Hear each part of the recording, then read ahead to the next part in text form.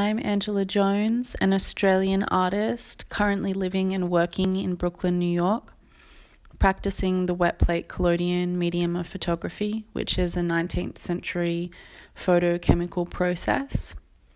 I studied fine arts in Sydney, Australia, and completed that degree in 2013, but taught myself the wet plate process outside of art school. And I developed a strong passion for it and have continued to practice it to this day. My question to participants is, what inspires you to do what you do? What do you hope to explore and learn during this festival?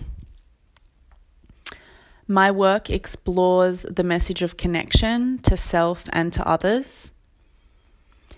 I always work with others because my process is portraiture. The making of each image is a collaboration and requires a presence and a sensitivity to capturing that. Being an artist requires vulnerability, a willingness to dive into the complex array of human emotion, to work through and express our unique experiences in the creation of our art.